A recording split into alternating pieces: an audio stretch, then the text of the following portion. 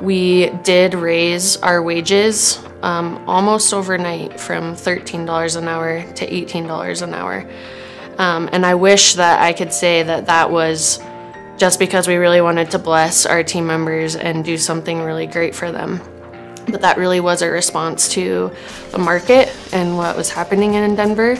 Like lots of cities, there's a crisis with affordable housing and the rise of healthcare costs, the rise of childcare costs, and all of these things that were really starting to negatively affect our families, where they were having to move out of Denver or they were having to move out of state.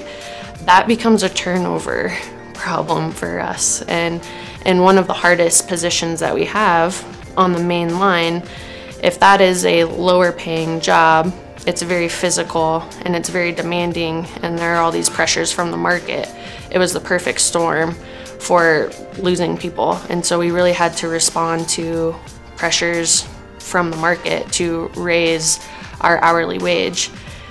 In the process, it's good for our people. We believe that what's good for our people can be good for our business, but what was a good business move for us was also good for our people. So by raising the wages, making rent or making the mortgage payment isn't as stressful, or being able to enroll in health insurance or pay for childcare costs or just the gas that it takes to get to and from work.